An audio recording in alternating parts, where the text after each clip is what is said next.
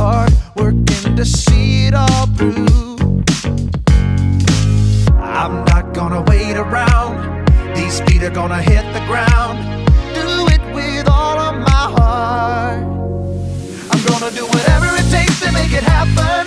Whatever it takes, I'm gonna give it my all. Eliminate all distractions. Every day, no matter the stakes, I'm gonna do whatever it takes to make it happen. Whatever it takes, I'm gonna give it my all. Eliminate all distractions. Every day, no matter the stakes, whatever it takes. Oh yeah, whatever it takes. I don't know how it feels to only put in half of the effort I can give.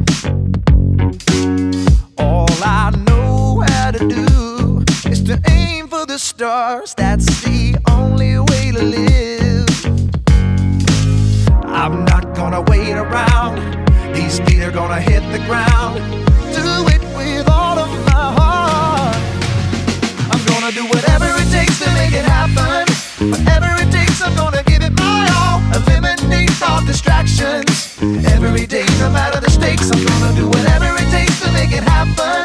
Whatever it takes, I'm gonna give it my all. Eliminate all distractions. Every day, no matter the stakes, whatever it takes. Oh, whatever it takes.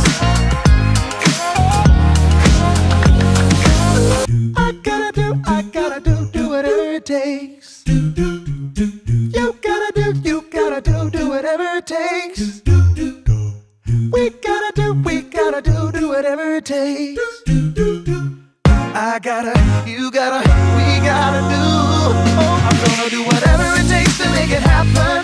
Whatever it takes, I'm gonna give it my all. Eliminate all distractions. Every day, no matter the stakes, I'm gonna do whatever it takes to make it happen. Whatever it takes, I'm gonna give it my all. Eliminate all distractions. Every day, no matter the stakes, whatever it takes. Oh yeah, whatever it takes. Yeah.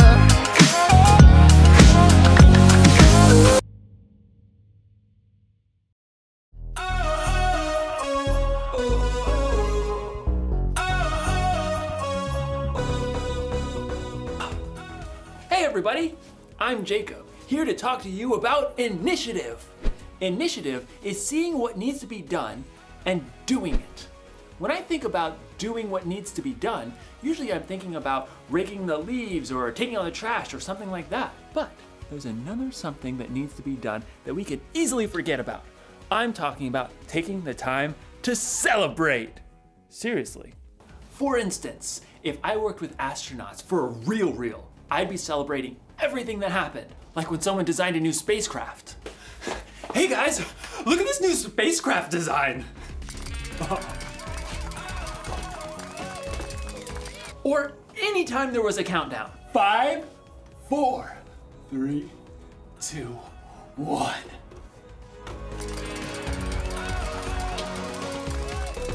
And every time a crew returned home safely. They're home! In today's story, we'll find out what happened after Nehemiah and his people finished rebuilding the wall around Jerusalem. I'll bet it went a little something like this. Well, look at that. The wall's rebuilt. Hoorah. Maybe it didn't go like that. I'll see you in a bit. The Bible. It's 66 books of history, stories, letters, and poetry that fit together to form God's one big story. The epic adventure of how He created us and loves us so much that He made a way to rescue us. As we travel through the Bible, from Genesis to Revelation, we discover people who met God and found their lives changed forever. Now, for an amazing story, inspired by the book of Nehemiah, chapters 3, 4, 6, and 8. Nehemiah grinned as the new gates to the main entrance of the city of Jerusalem swung open for the first time. Less than 2 months before, Nehemiah had arrived in Jerusalem and taken a trip by night around the city's ruined walls. All the work that needed to be done seemed impossible, but with God's help, he managed to rally all the Jewish people in the city. Let's rebuild! Though the workers faced taunts from outside, If a fox set foot on that wall, he'd fall down. and trouble from within, We're starving. Our own relatives are charging high interest to loan us money for food. Nehemiah and the Jewish people stayed focused on the task at hand. Now, the wall of Jerusalem had lay in ruins for over 100 years, and the workers were a ragtag group of farmers and priests and goldsmiths. But in just 52 days, God had helped them rebuild the entire wall of Jerusalem, including the towers and the gates. Their enemies were, let's just say, less than pleased. Well, rats. The Jews in Jerusalem were no longer open to attack. Once again, they could feel safe and grow strong. Nehemiah knew the reason for their success. God has helped us finish the work. Now that we have a safe place, we'll honor God by reading His law. A short time later, Nehemiah called all the people together. Men, women, and children gathered by the water gate at sunrise to hear the prophet Ezra read God's word. The Lord is the great God. Amen! Everyone bowed down, faces to the ground, praising God for all He had done for them. Ezra read God's word until lunchtime, and the Levites taught the people what God's laws meant. We haven't followed God's rules. We haven't done a good job of loving God and loving others. I've been mean to my little sister. Mothers and fathers, boys and girls began to weep when they all realized just how far they had wandered from God.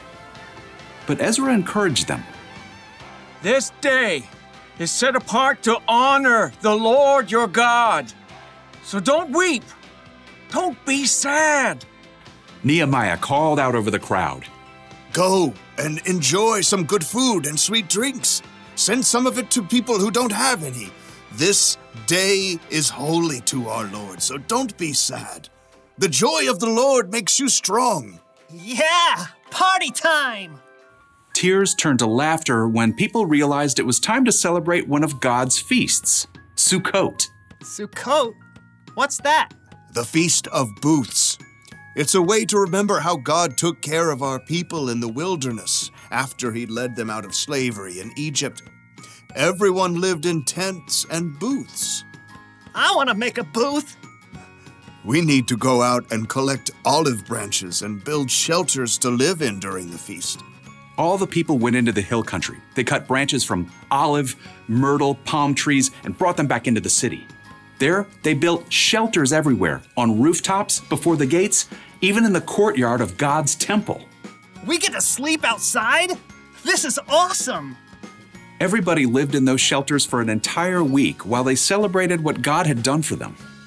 Woohoo! The people were filled with joy as they were reconnected with the God who loved them so deeply. In fact, the Israelites had not celebrated the Feast of Booths like this in hundreds of years. Not since Joshua led our people into the Promised Land. Each day, Ezra read more of God's laws to them, and the people began to understand all that God had planned for them.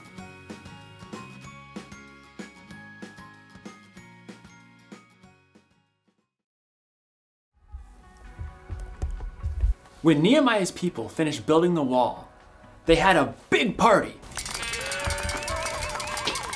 And how did they celebrate?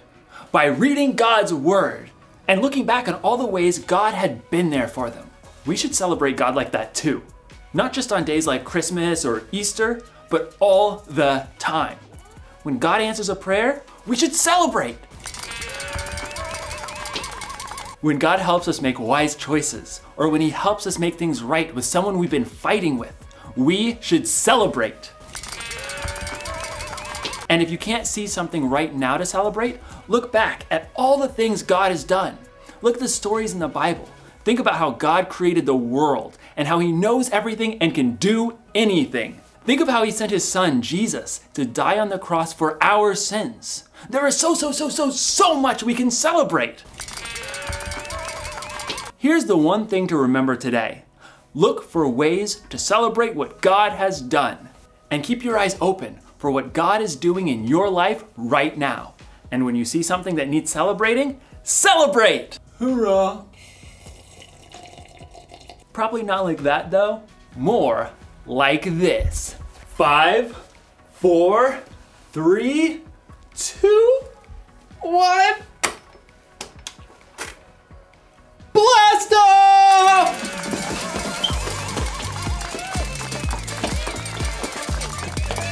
Woo! See you next time.